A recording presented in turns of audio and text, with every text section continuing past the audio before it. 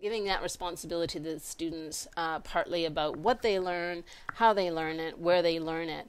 I do think that sometimes we spoon feed our students, and they don't really learn how to function in the world until after they graduate. And I do really think that we need to give students more of those foundational skills so that they can function in the world and make better decisions when they graduate, expecting them to be in a much more international, interdisciplinary, intercultural milieu, especially going forward in the future. I mean, we think of our 20-year-olds who are graduating right now, 20, well, however old they are, 23, 22. Oh gosh, they come very young these days.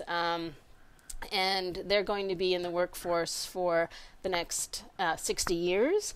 Well, who knows what's going to happen 60 years from now, but the world's going to look very different, and so they'll need really foundational skills and decision-making skills, problem-solving skills, those much broader skills than simply disciplinary knowledge. And so I guess that's how I see education for sustainability affecting students when they graduate, is getting that those broader, deeper citizenry skills.